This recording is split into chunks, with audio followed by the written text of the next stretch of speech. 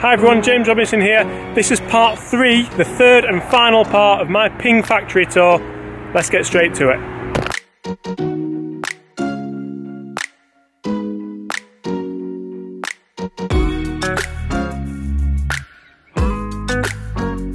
Okay, so the next stage of the process is setting that loft and lie. Yeah. So we talked about before the clubs being cast around the blue line.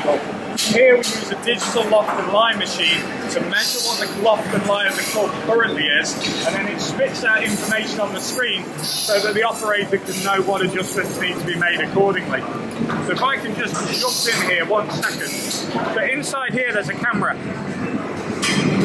The camera reads the bottom groove of a Ping iron. So the bottom groove of a Ping iron is always painted white. Yeah. That spits out the information and tells the operator what adjustments need to be made. So if we put a club on here and measure it, you'll see the lie and loft change accordingly. So this is a set of I210s, standard length. So in order to get this to the blue lie angle, we need to make the lie 1 1/4 degrees more upright, and the loft needs to be made 1/4 degree weaker. So there's no better way to set loft and lie than a bit of brute force. So you trap the golf club in the vise using a hammer.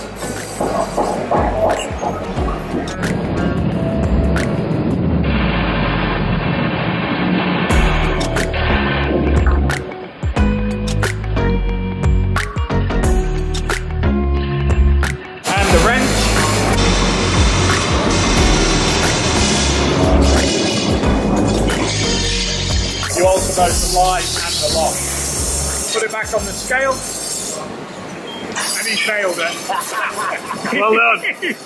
He's not normally that good, I can assure you. We're normally here for 10 minutes. So we go again, you'll see this one. Again, this one, the loft is great. The lie just needs to be 2 1/4 degrees more upright. So as long as he hits this golf club straight and doesn't affect the loft, it should be all right.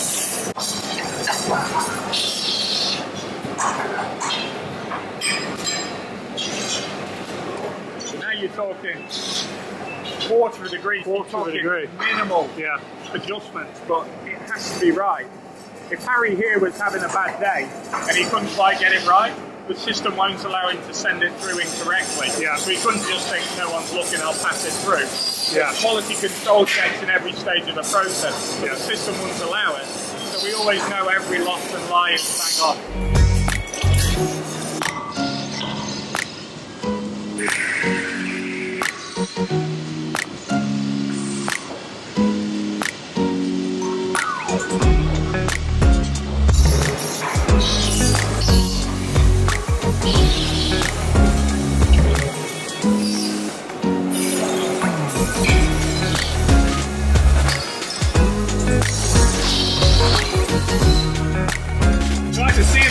Is it Barry? Harry. Harry. Sorry, Harry. It could be Barry. It's Scottish. I can see that Harry has such a delicate touch with the hammer. One knock with the hammer was equating to 1/4 degree movement. I don't know if you worked that out or not, but that's exactly what was happening every time. So, yeah. People, initially when people start to try and learn this part of the job, they're scared to hit it. Yeah. The clubs are cast, the clubs are designed. If you look at the back of any Ping iron, you'll see we've got a little notch cut out that was designed by Carsten so that whenever you change the loft and the lie, it always moves from the same position. Yeah. The clubs are designed to be hit, designed to be moved, but people just get scared to do it. Yeah. So we'll leave Harry alone. Yeah. Thanks, Harry. So Mike's just talking me through how a set of irons will be made throughout the line. And one thing that gets me is, Mike, do you know everyone's name here? Yes, I tried to. 150 staff? Yeah. He's saying, Ham this, Harry that. Unbelievable. I can't remember the name of all my lessons, never mind everybody who works in a factory. I think it's part of the Ping culture. Because we're family owned, it's really important that everybody is a name, not a number. Yeah. And we spend a lot of time making sure that we learn people's names and make sure we interact. Yeah. And everyone's a team. It doesn't matter what position you are in the company. Everyone pulls together to make sure that we're building and assembling the best equipment that we possibly can. And I bet it's one hell of a staff do at Christmas. We are a dry company, we're a non-drinking company. Oh, okay. So it's not that rounded. I'll put my CD back in the car then.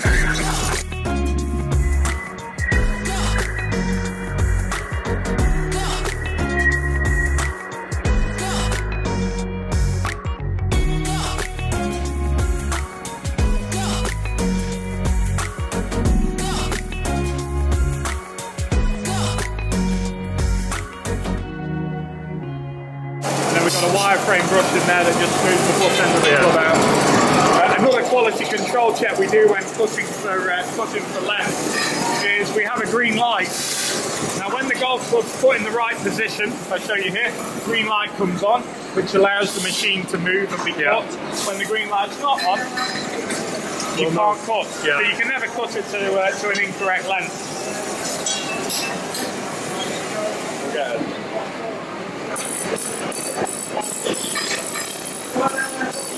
You'll see the machine at the back move back and forth depending on the club that's being built.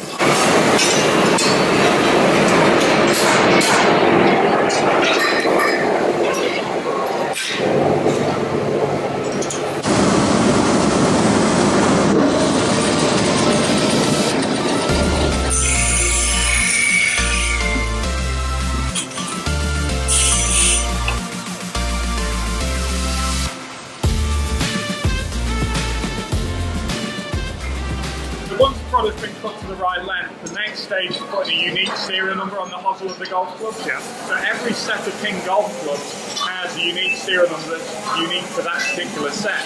So it identifies when the clubs were made, who made them, the specifications of the club, where they were sold to, and we engrave it using this machine you see here.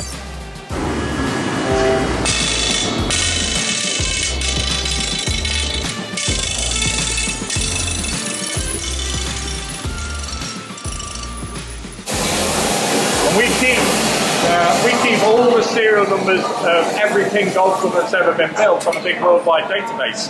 So if you find yourself an old set of I210 Irons from 1984 and you want to know the history of it, you can call up and quote the serial number, and off the back of that we'll be able to give you some history on it as well.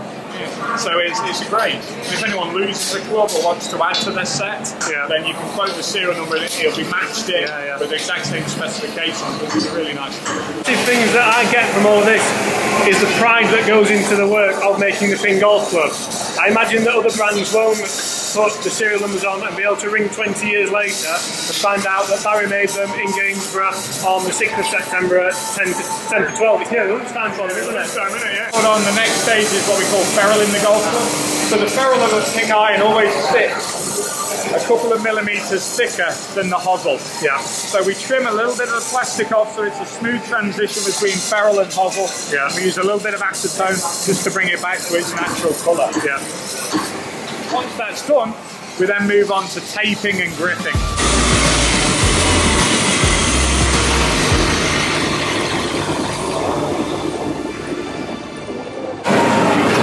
Next stage is taping. Now, in my opinion, this is the hardest job in the factory because I've never mastered it. But the guys say that once they've mastered it, it's the easiest job. So it's rotating the grip tape while pulling the masking tape and spinning the golf club at the same time. Really efficient way of taping the golf club. And the Titleist never wanted tape to be put down straight and wrapped around. They always felt you could feel a bit of a ridge at the back. Absolutely, So this way works pretty well. It's an efficient way to tape, plus it means that you don't feel anything under the grip as well. So again, we strap the golf club in a double vise. We use the laser beam coming down from the top, so that we can make sure the grip goes on nice and straight.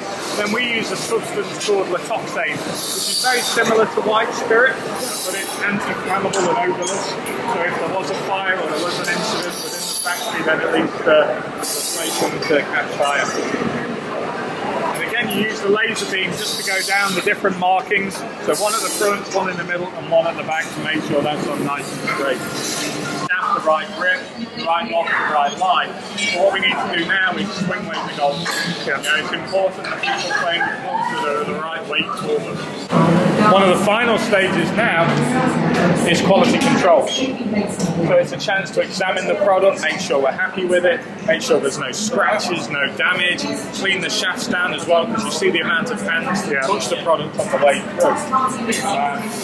All our grips are colour coded. So white is the butt end is white is our standard size, and then it's gold or orange to get larger. So we introduced this mirror at the back so that the guys can look and see exactly what size grip and make sure the right grip's on there.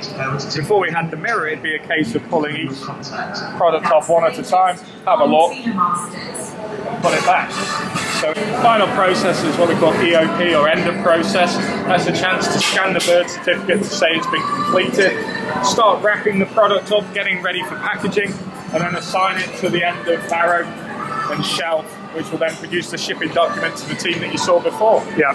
And that process, you're looking around about 55 minutes. Okay, that's not bad then. Yeah. How many sets would you look to make in a day, do you think, on one line? It can vary. I mean, it depends on demand. Yeah. Comfortably, you make probably 1,200–1,300 irons per day. Yeah. Wow. So it's pretty good.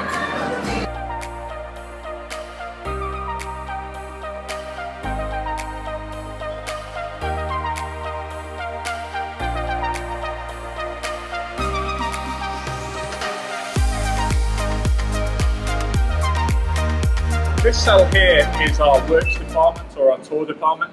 So this is a cell slightly separate to the rest of the factory, and these guys are responsible for building all our European Tour player equipment, our elite up and coming player equipment as well, and then really anything outside of the standard product mix as well. One thing I love about... Are you telling me these people will build my clubs, Michael? Nah. Maybe. You've seen the course vlogs, mine are getting built over there.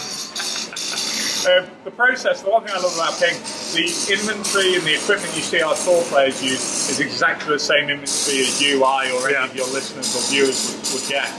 The difference we do in the tour department is perhaps more concentrating on the loft of a driver. So for example, Bubba Watson is a great example. He likes a driver that has 8.25 degrees of loft on his driver head. Yeah. So therefore we'd want to make sure it's 8.25, not 8 degrees or 8.5 or 9. So it's really homing in on those kind of extra special circumstances that makes a difference for our guys out on tour. Yeah.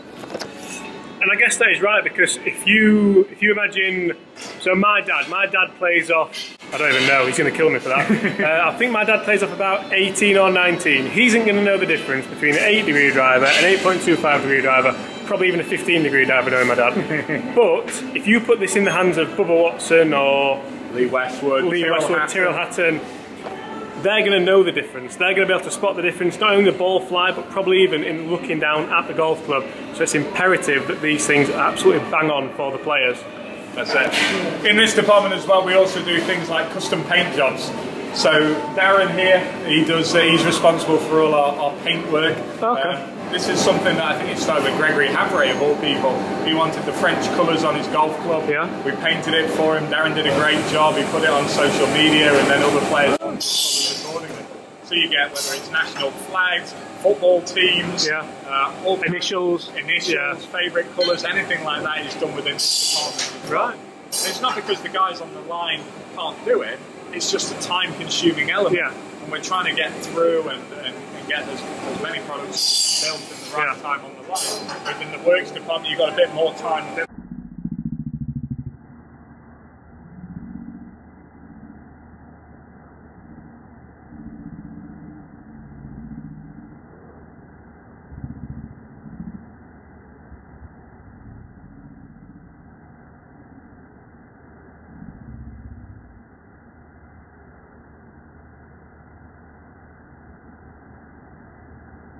Yeah, so I suppose it's more of a personal feel to the club, isn't it, for the player? Yeah. A little bit. Yeah, a little bit. I mean, anything that's outside the standard product mix as well, if we had someone with Bubba Watson's grip requirements, that would be built in here as well, because the time consuming... So you know what I'm ordering first thing tomorrow morning, don't you? 13 under the top and 15 under the bottom. I'll avoid that one. It's not the place to be on the tour show when Bubba needs a new setting.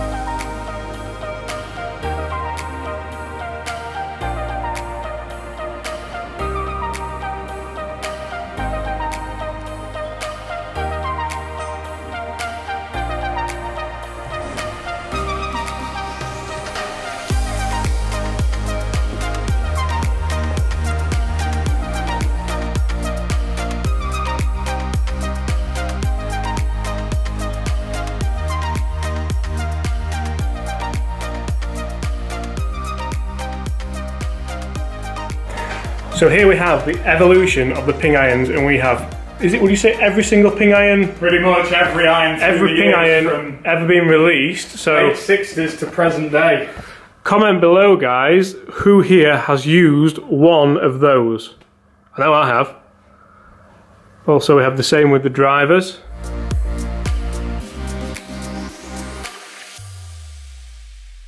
I look behind me here and there's loads and loads of gold putters. Mike, could you tell us a little bit about what the gold putter tradition is all about? This is a special tradition and people love this one. So since 1975, the Solimes have been rewarding any player who won on tour, whether that's the gents or the ladies tour, and if they used a Ping putter to win, they would get a replica made. So if you won a normal tour event, it'd be a gold-plated putter made to the same length, the same loft, the same lie, and it'd be engraved with your name, the tournament you won, and the year you won it in. If you were then to win a major, your putter would be solid gold. Okay. Wow. Solid gold. So we make 2 of every variety. Good job you didn't have Tiger through the millennium, weren't it? That's it. So every time we make 2, one gets given to the player for them to keep for their memorabilia, and one ends up in this area, the gold putter vault that you see Bubba having a selfie, where we've now got over 3,000 gold putters from 1975 through to present day. Wow.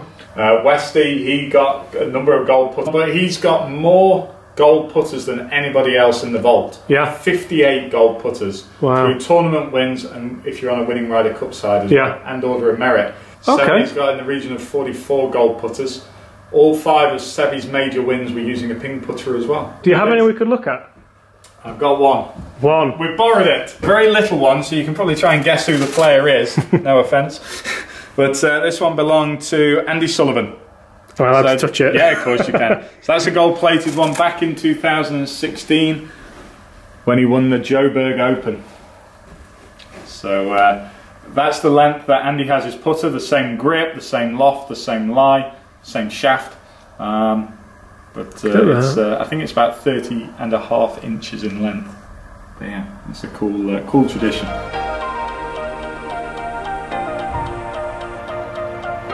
Oh, sure. In fact, I bet that posture looks good, does it? It does, yeah. Suits you. In. Sold. Let's put this away before... There you go. Most major wins, I think, if you want pub knowledge, Tom Watson, I think, won 8 majors in his day, using a lot of the time that Ping Pal. Yeah? Yeah. This is an original 1A. So the putter responsible for the name of the company. Oh, okay.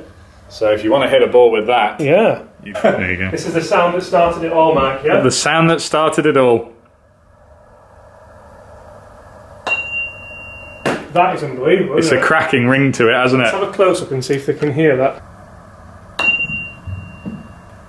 Now, I haven't turned the volume up on that. That is actually what this putter sounds like. No wonder the company is called... Okay guys, that has been an unbelievable experience. If ever you get the opportunity to come down to Ping, come down to Gainsborough, get in the factory and see how not only your clubs are made, but Lee Westwood's clubs, Tyrell Hatton's clubs, Andy Sullivan's clubs, Miguel Jimenez clubs, not his cigars, just the clubs. You'll get to see how they're made right here. It's not something that everyone gets the chance to do, but I'm so grateful. And Mike, thank you ever so much for the tour. Pleasure. What this guy doesn't know about Ping isn't worth knowing. So, do you want to finish this off, Mike? All I want you to say is thank people for watching. Yep. Make sure to subscribe if they haven't already. And see you soon. Okay. So, thank you for watching. Please make sure you subscribe, and I'll see you soon. What a legend. Now let's go do a club fitting. I need some new irons.